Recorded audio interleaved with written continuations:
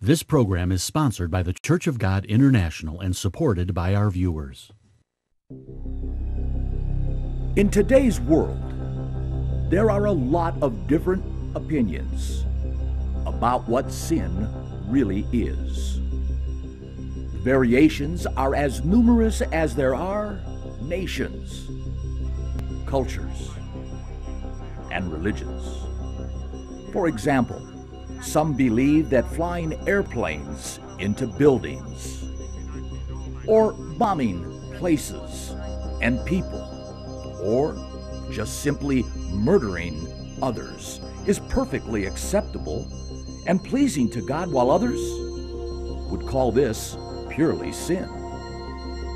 Some believe abortion, homosexuality, and same-sex marriages are all acceptable, while others, well, they assert this is definitely a sin.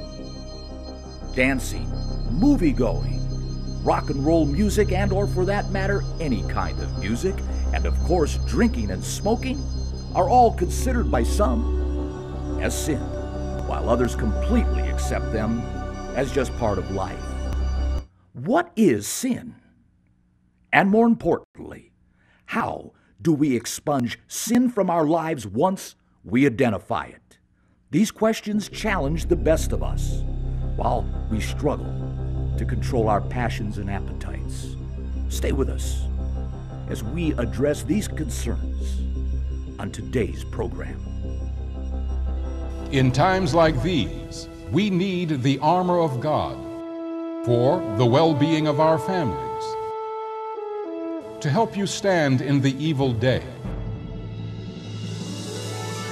The Church of God International presents Armor of God, a program of biblical understanding.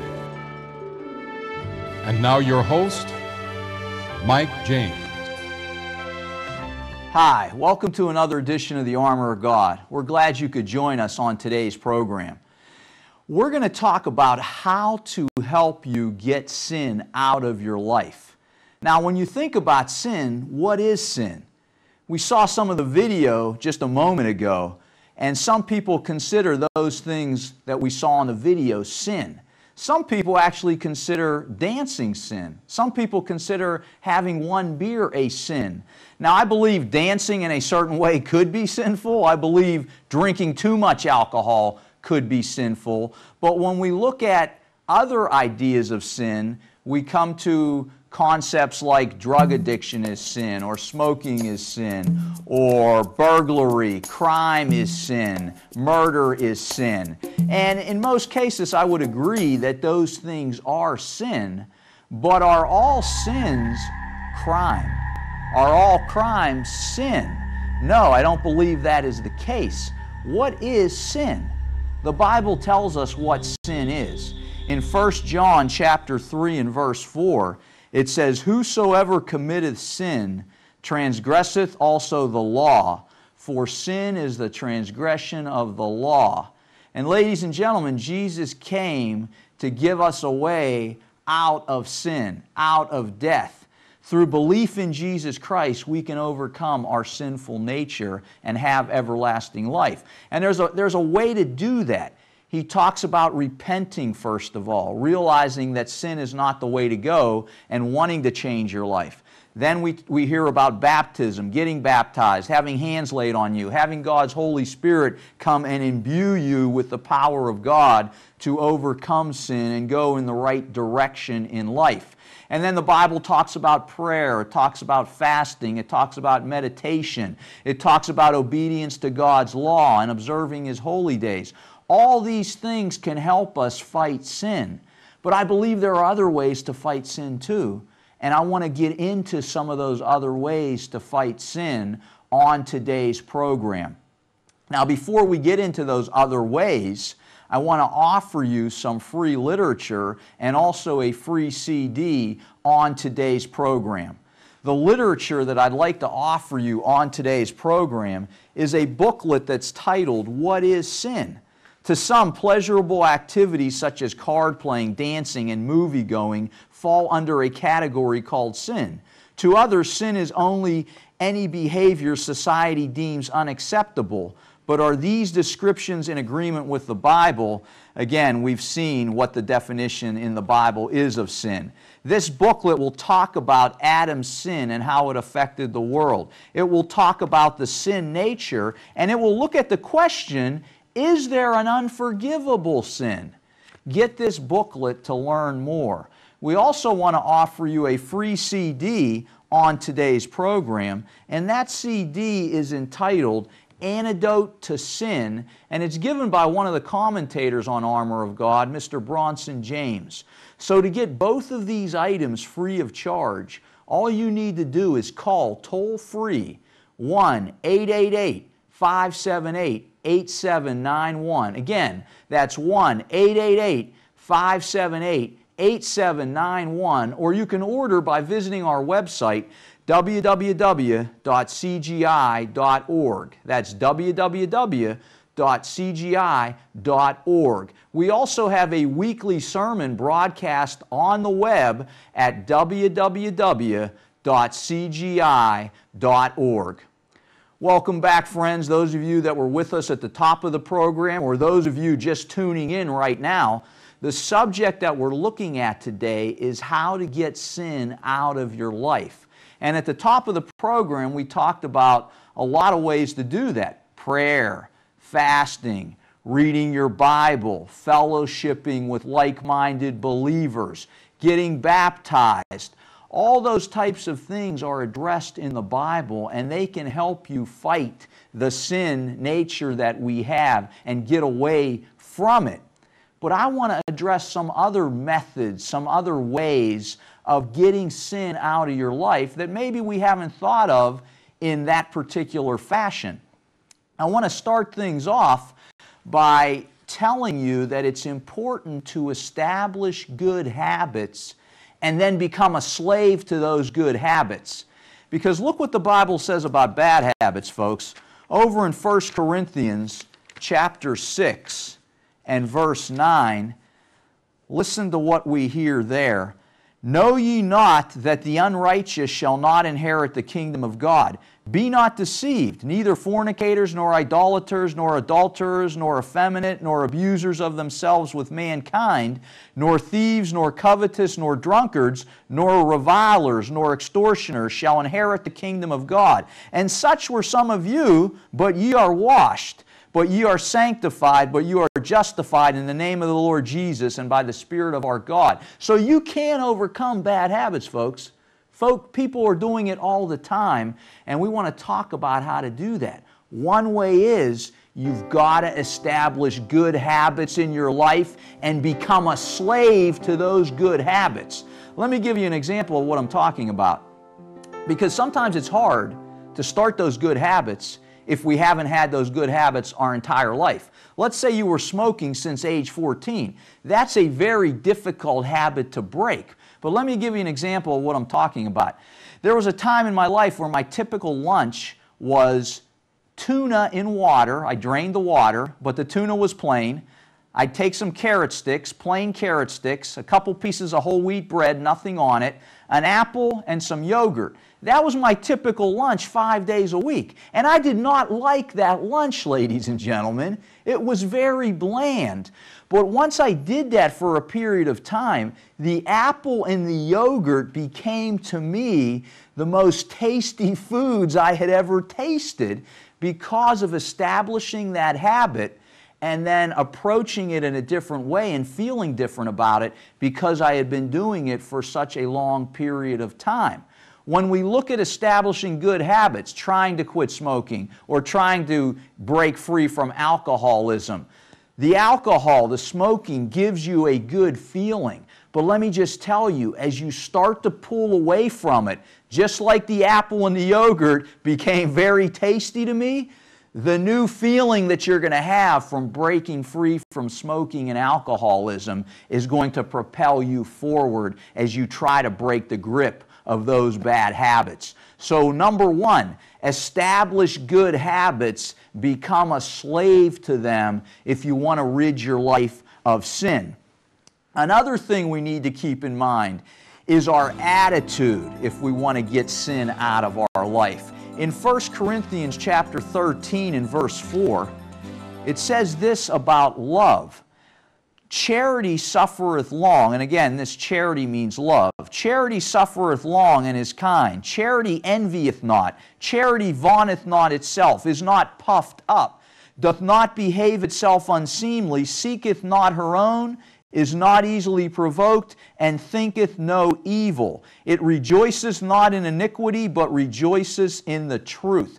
Folks, if you've got an attitude of love in your mind, it's going to help you fight sin. If you don't worry about what people say about you, if you can endure all things, if you can hope for all things, bear all things, other descriptions of what love is, if you rejoice not in iniquity, and provoking you is not going to make you quickly jump in and start fighting, that love attitude in your mind can help you fight sin tremendously. You've got to have an attitude adjustment. You've got to put love in the forefront of your mind in your dealings with other people. And when you do that, when you see what love is all about, it will stop you from certain sins if you've got this new attitude that you're going to be thinking about love and how to give that to other people rather than the me nature that is out there within the world today. This can help you in fighting sin in your life. If it's a sunny day, most people are happy. But if it's a rainy day and you've got love in your heart, you're okay with the rain because you know the rain is going to grow the crops and we need it. That's what I'm talking about, changing that attitude inside of you, which will help you stay away from sin. Another thing you got to do when you're fighting sin, ladies and gentlemen, is you've got to be persistent. You can't quit. You got to keep going no matter what. You go and go until you succeed. In Mark chapter 13 and verse 13, is this a biblical concept? Yes, it is, ladies and gentlemen. Mark 13 and verse 13 says the following, "And you shall be hated of all men for my name's sake, but he that shall endure until the end, the same shall be saved." To endure to the end, folks, you've got to persist. You've got to be persistent until success is there, and success might be a long time in coming, which I look at as getting into the kingdom of God. There's an old saying that says if you get knocked down 7 times, get up 8 times. You've got to have that attitude. When you look at smoking, when you look at alcoholism, when you look at drug abuse, these are tough demons to shake, folks. They are going to work you. You've got to be persistent with them, and you've got to keep working at it to rid yourself of these types of activities. I like to think of it like this. I visited my brother in California a number of years ago, and he decided to drive me up to the Sequoia National Forest. And I remember driving up this hill and seeing how huge these trees were starting to get as we got higher and higher up into the hills.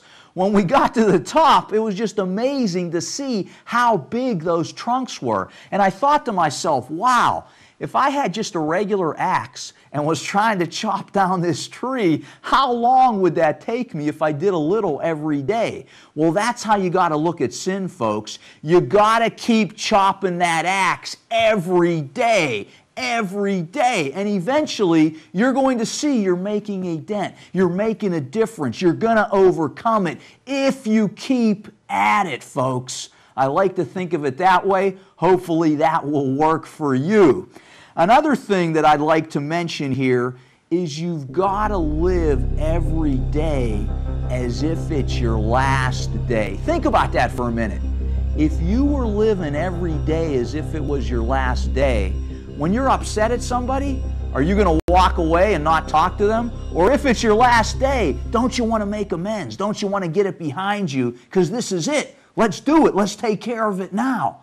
Living each day as if it's your last day can really transform your life and how you operate in life, and it will help knock down the amount of sin that may be taking place in your life if you can really get that. I'd like to tell a story in relation to this. There was a fellow running through the jungle one day looking for strawberries. And as he was going through the jungle, he noticed a tiger behind him. Once he saw that tiger, he took off because he was worried he was going to be lunch for that tiger. He ran to a cliff and realized the only way to go was to grab a vine over the cliff. So he hung onto this vine and he was hanging over the cliff waiting for that tiger to leave. He looked below him thinking, maybe I can go all the way down to the bottom, but interestingly enough, there was a tiger at the bottom of the cliff. Now all of a sudden, out of nowhere, a mouse came and started to nibble on that vine. He realized he was in a pickle. But then he noticed it. Through the vegetation right there on the cliff was a patch of strawberries. And there was a big succulent strawberry right in front of him. So he let all that go from his mind. He pulled that strawberry out and took a bite into it, and it was the best strawberry he had ever tasted. Now the mouse did nibble through the vine. The vine fell, but he fell onto a little outcropping he could not see on the cliff. And he waited there until the tiger above him went away and the tiger below him went away. And he thought about this later and he realized that sometimes in life we're worrying about our past, the tiger above him. And there are people who are worrying about the future, the tiger below him. And there are things that are nibbling at us every day, the vine and the mouse biting through that vine. But right in front of us every day, if we look for it, there are great things like that succulent strawberry that we don't focus on because we've got all this other stuff going on in our head.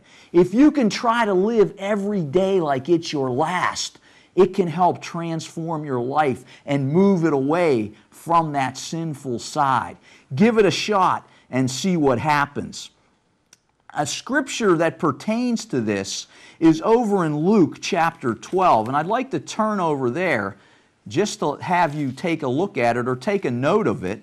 It is a pretty lengthy scripture, so I'm not going to read the entire thing here, but in Luke chapter 12, beginning in verse 22, it says, "And he said unto his disciples, Therefore I say unto you, take no thought for your life." Again, live each day like it's your last.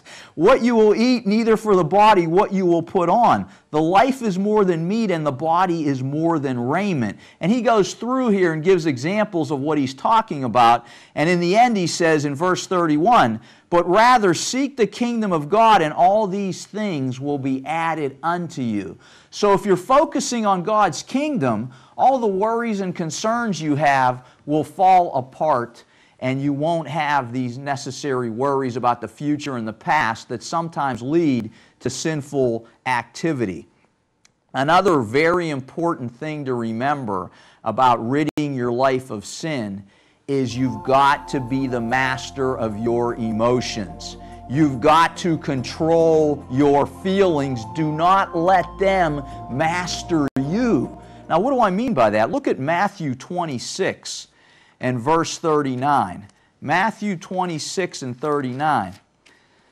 Jesus is operating in the earth. He's a human being here in Matthew 26 and 39, and he says this, "And he went a little farther and fell on his face and prayed, saying, O my Father, if it be possible, let this cup pass from me. Nevertheless, not as I will, but as thou wilt." Jesus knew what was coming. He was about to be sacrificed. He knew that as a physical human being, that's going to be painful. That's something I may not necessarily want to go through, but he says to his Father in heaven, "Not my will be done, but yours be done." And as Christians, we need to remember that. It's God's will that matters. We need to let God's will be done rather than our will. And when we allow our emotions to take over, when we allow our feelings to keep us depressed, when we allow our anger to stay for weeks and months and even years, we're not doing any good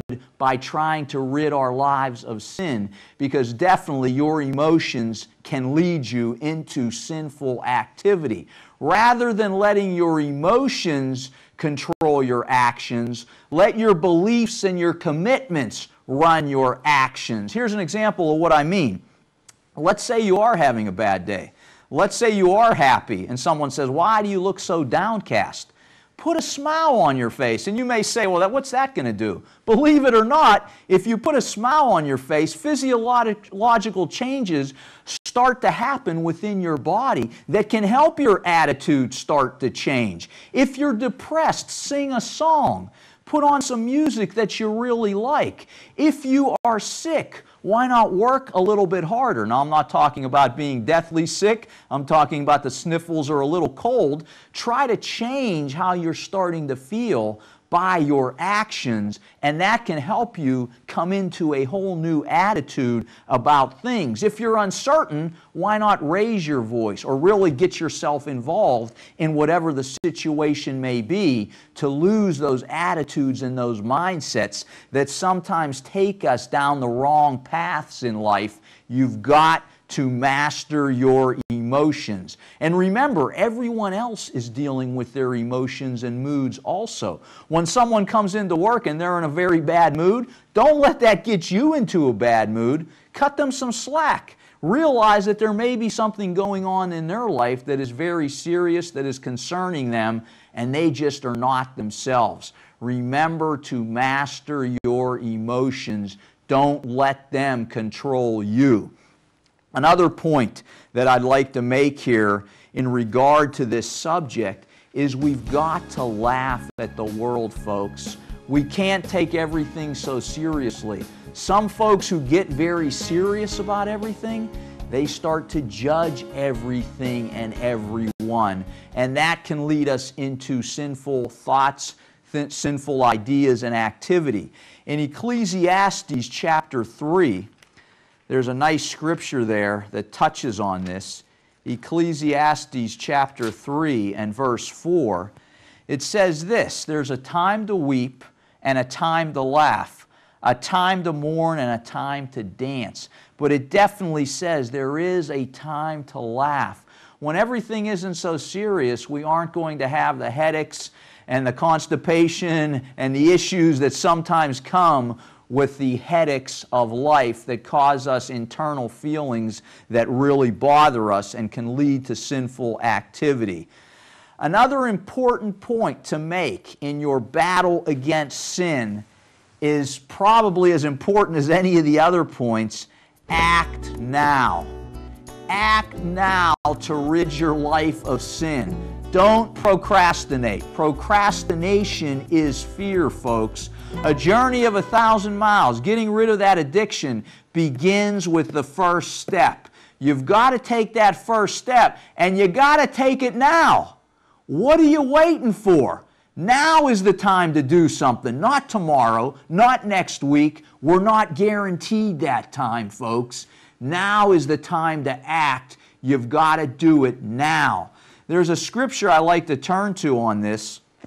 It's over in Luke chapter 18, beginning in verse 1. It says this, "And he spoke a parable unto them to this end, that men ought always to pray and not to faint, saying, There was in a city a judge which feared not God, neither regarded man. And there was a widow in that city, and she came unto him, saying, Avenge me of mine adversary. And he would not for a while, but afterward he said within himself, Though I fear not God nor regard man, yet because this widow troubleth me, I will avenge her, lest by her continual coming she weary me. Now, what was she doing here? She was being proactive. She was acting now and continuing to act. And whenever you're battling sin, folks, you gotta keep working at it. You've gotta establish those good habits that are gonna get rid of those bad habits. Act now, get busy, go for it. The last point I'd like to make about this is set lofty goals for yourself. Now why? Why set lofty goals? It's hard to achieve lofty goals, right? Look at this. Over in Matthew 28, verse 19, look what Jesus told His disciples to do when He left this earth. Go therefore and teach all nations, baptizing them in the name of the Father and the Son and the Holy Ghost, teaching them to observe all things whatsoever I have commanded you, and lo, I am with you always, even unto the end of the world. That's a lofty goal. I'm trying to adhere to that, and let me tell you, it's tough to try to do that. It's going to keep me busy for the rest of my life, and that's good.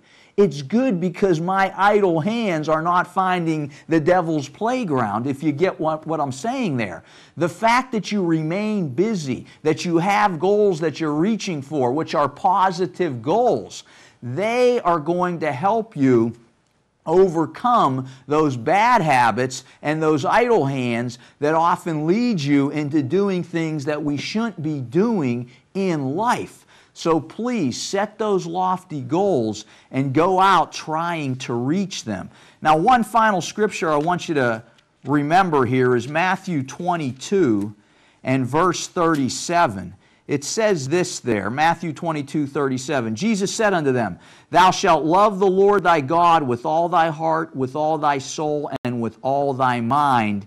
This is the first and great commandment. Folks, you've also got to focus on God in order to help you fight through sin. If you aren't focused on God, none of this is going to make a difference for you in trying to overcome the sins that are grabbing you and holding on to you in life.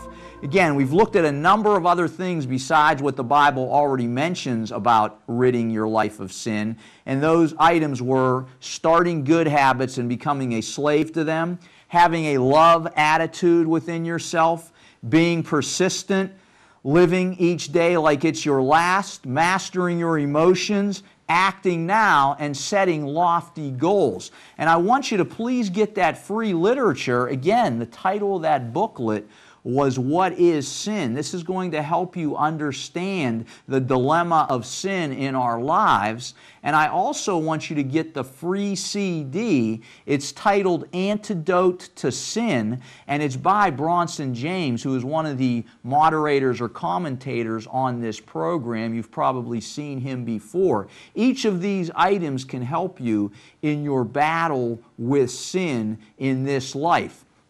To get both of those items free of charge, once again, all you need to do is call toll-free 1-888-578-8791. That's 1-888-578-8791. Or you can visit our website to order, and there's a lot of other information there for you. The website is www.cgi.org. That's www.cgi.org. Listen, I know sin is a tough battle. In order to overcome smoking, to overcome alcoholism or drug abuse, it's going to be a battle. No matter what the sin is, though, folks, you can do it through the help of Jesus Christ. This word tells you that. I believe it, and I guarantee you it can happen. Please join us again on another edition of the Armor of God. Bye for now. Armor of God and the free material offered is brought to you by the Church of God International of Tyler, Texas. You may write to us at 3900 Thames Street, Tyler, Texas 75701, or call toll-free at 1-888-578-8791, or call 1-903-939-2929 during regular business hours. You may visit our website at www.cgi.org or email us at armorofgodcgi.org. We appreciate your prayers and support.